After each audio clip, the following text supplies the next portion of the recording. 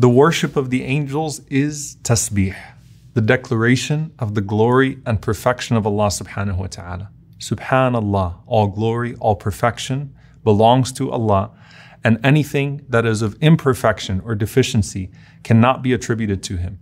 The angels are actually called al-musabbihun, those that constantly glorify Allah. Allah says about them, yusabbihun al-layla wal-nahar la yafturun, that they glorify Allah subhanahu wa ta'ala night and day, and they never become tired of doing so.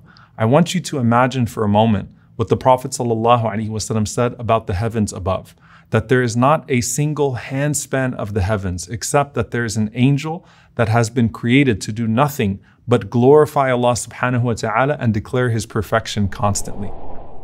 Subhanallah.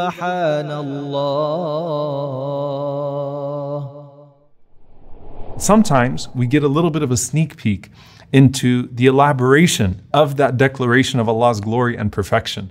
The Prophet ﷺ described to us those that bear the throne of Allah as being of the most mighty angels. And what is it that those angels say? According to one narration, 4 of them say, Subhanakallahumma wa bihamdik, lakal hamdu ala hilmika ba'da ilmik. That all glory and perfection belongs to you, O Allah. You have all praise for your forbearance despite your knowledge, meaning you still show forbearance and forgiveness despite knowing all things. Subhanallah. The other 4 angels respond and they say, Subhanakallahumma wa bihamdik, lakal hamdu ala afwika ba'da qudratik. How perfect and glorified are you, O Allah. To you belongs all praise for your forgiveness despite your power. How perfect is Allah subhanahu wa ta'ala that despite His knowledge of all things and despite His power over all things, Allah subhanahu wa ta'ala deals with His creation with forgiveness despite not needing them. And you see that on the Day of Judgment, that those same angels, when they see the scales being set up, al-mawazin, and the scales are set up for who? They're set up for us as human beings. But when the angels see those scales set up, they would say, Subhanaka ma abadnaka haqqa ibadatik. How perfect are you? We did not worship you as much as you deserve to be worshipped. And when we get to Jannah bi'idhnillahi ta'ala, and we are with those angels, tasbih becomes to us like breathing, as the Prophet ﷺ said. دعواهم فيها سبحانك اللهم. And Allah tells us in the Quran that our call in paradise is how perfect are you, O Allah, glorified are you. So let's talk about this dhikr and what exactly it means. Subhanallah. Tasbih is first and foremost, as the scholars mention, tanzih. It is to remove every form of imperfection and deficiency from being attributed to Allah subhanahu wa ta'ala. And it is only for Allah subhanahu wa ta'ala. You cannot do tasbih of any other entity, not even in proportion. There is only glory that belongs to Allah subhanahu wa ta'ala. And Allah Azza wa Jal informs us that everyone and everything glorifies Him in some way. So it's removing all attributions of imperfection and then declaring His perfection constantly. First and foremost, Allah subhanahu wa ta'ala declares His own perfection. You find the surahs in the Quran that are al-musabbihat, where Allah Azza wa Jal says, Sabbaha lillah, yusabbihu lillah, that all of these things glorify Allah subhanahu wa ta'ala. And when He Himself says, Subhanalladhi asra bi'abdihi, all glory be to the one who took His servant from Al-Masjid al-Haram in Mecca to Jerusalem and then to the highest heavens. You see the angels constantly being in a state of tasbih.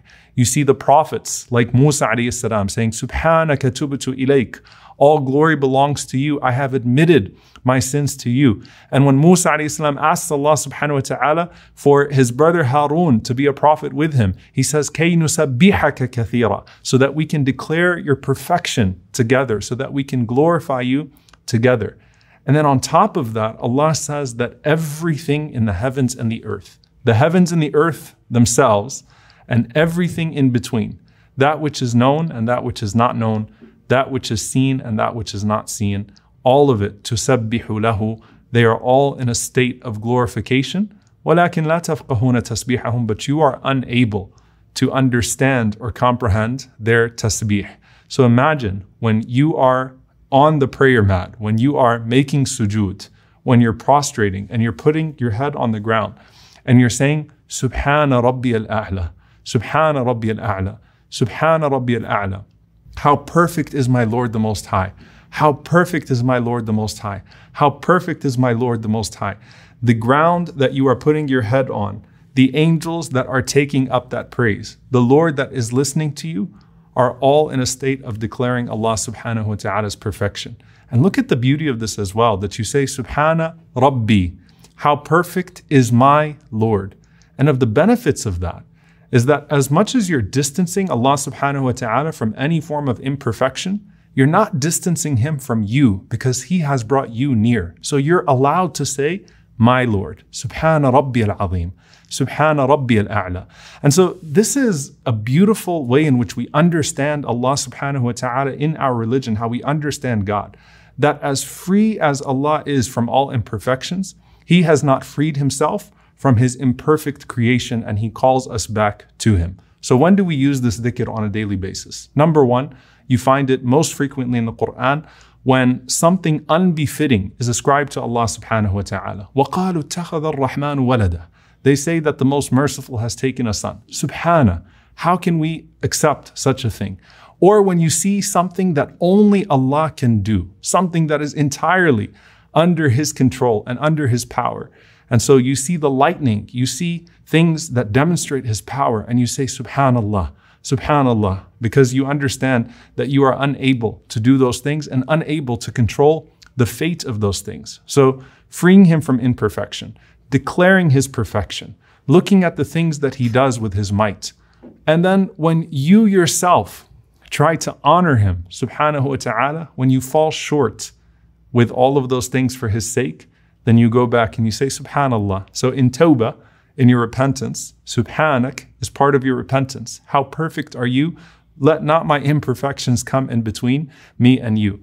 When you are bearing the insults or the hardships that come with doing the work of Allah subhanahu wa ta'ala. Allah says, وَاصْبِرْ عَلَى مَا يَقُولُونَ وَسَبِّحْ بِحَمْدِ رَبِّكَ. That be patient with that which they say about you. وَسَبِّحْ, and glorify, declare the perfection of your Lord. And Allah Azza wa Jalla says, and when you finish, فَسَبِّحْ بِحَمْدِ رَبِّكَ وَاسْتَغْفِرْهُ. When Allah subhanahu wa ta'ala gives you victory, then increase in your tasbih, increase in your declaration of His perfection, and seek forgiveness for your own imperfections. And that's why our mother Aisha radiallahu ta'ala anha says that towards the end of the life of the Prophet sallallahu alaihi wasallam, he suddenly increased in his tasbih in particular. And when she asked him why, he said it was in direct response to Allah subhanahu wa ta'ala saying, فَسَبِّحْ بِحَمْدِ رَبِّكَ وَاسْتَغْفِرْهُ. Now, when it comes to our daily usage of this as well in terms of frequency, Allah actually specifies in the Quran, وَاذْكُرْ رَبَّكَ كَثِيرًا وَسَبِّحْ بِالْعَشِيِّ وَالْإِبْكَارِ.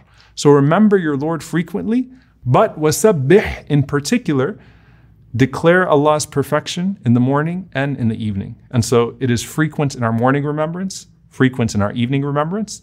And then after the salah, of course, it is one of the phrases that we say 33 times. And then throughout the day, the Prophet ﷺ said, would any one of you be able to do 1,000 good deeds a day? And we said, how is that possible, Ya Rasulullah? He said, ﷺ, that if a person says Subhanallah 100 times a day, then that is equal to 1,000 good deeds or the removal of 1,000 sins. Abu Hurairah radiallahu ta'ala anhu, who was one of the narrators of the virtue of tasbih, used to do tasbih 12,000 times a day. So you could see how the companions understood this. And by the way, this is when it comes to normal times. Imagine in Ramadan, where one tasbih is worth 1,000, as Zuhri rahimahullah narrates, or in the best days of dhikr, which are the days of Dhul Hijjah. So on a normal day, Abu Hurairah radiallahu ta'ala anhu would say Subhanallah, Subhanallah, Subhanallah 12,000 times a day. Then you see a hadith that mentions some of the extrapolation. So for example, Subhanallahi wa bihamdihi. All glory belongs to Allah and with His praise. So you match up His tanzih, removing all imperfections, with His thanking, tahmeed, with praising Him subhanahu wa ta'ala. And he said sallallahu alaihi wasallam that whoever says Subhanallahi wa bihamdihi 100 times a day, that erases your sins, even if your sins are like the foam of the sea.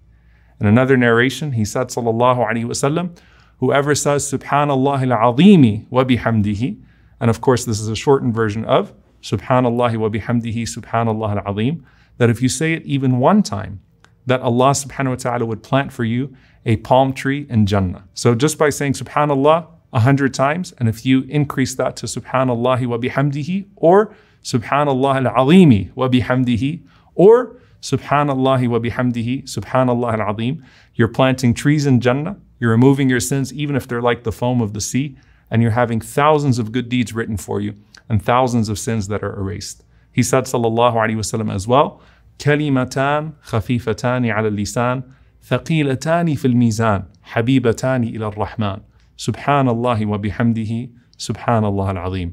Two phrases that you say, they're so light on the tongue, they are so heavy on the scale, they are so beloved to Ar-Rahman, to the most merciful. Subhanallah wa bihamdihi Subhanallah al-Azim. So they fill your scale as well, and they take so little from your day, from your time, from your tongue. And then finally, dear brothers and sisters, the hadith of Juwayriyah radiallahu ta'ala anha, where Rasulullah sallallahu alayhi wasallam found her remembering Allah subhanahu wa ta'ala during the day for hours. And then the Prophet sallallahu alayhi wasallam came back to her and he said that I have said a phrase that if you say it, it is equal to all of those hours. Subhanallah wa bihamdih, adada khalqih, wa rida nafsih, wa zinata arshih, wa midada kalimati. So let's break this down. Subhanallah wa bihamdihi. How perfect is Allah, and all praise is due to Him. Adada khalqi. In accordance with however many of His creation He has created. So how much of the creation of Allah exists, has existed, will exist? Imagine a tasbih for each and every single one of the creation of Allah. Wa rida nafsihi. And in accordance with that which is pleasing to Him. Wa zinata arshihi. And in accordance with the weight of His throne. وَمِدَادَ كَلِمَاتِ, and the ink that records the words of praise of Him subhanahu wa ta'ala. Think about how weighty this dhikr is and engage yourself in it day and night. Subhanallah wa bihamdihi, adada khalqihi, wa rida nafsihi, wa zinata arshihi, wa midada kalimati. May Allah subhanahu wa ta'ala make us amongst those who praise Him day and night, who declare His perfection day and night, and forgive us for our shortcomings. Allahumma ameen. Subhanallah wa bihamdih Subhanallah al-Azim Subhanallah al-Azim wa bihamdih Subhana Rabbiya al-Azim Subhana Rabbiya al-A'la Subhanallah wa bihamdihi adada khalqih ورضا نفسه وزنة عرشه ومداد كلماته سبحانك اللهم ربنا وبحمدك اللهم اغفر لي سبحانك اللهم وبحمدك وتبارك اسمك وتعالى جدك ولا إله غيرك سبحانك اللهم وبحمدك أشهد أن لا إله إلا أنت أستغفرك وأتوب إليك.